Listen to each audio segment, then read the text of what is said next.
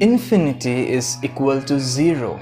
Nothingness is equal to infiniteness, wholeness. Mathematics thinks zero as a number, but it is not. Zero is nothing but infinity seen from opposite sides.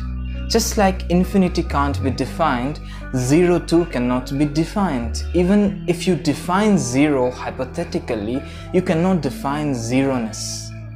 And if you go on removing everything, space still exists, some atoms still exist, some energy still exists. Zero should mean complete removal, including space too.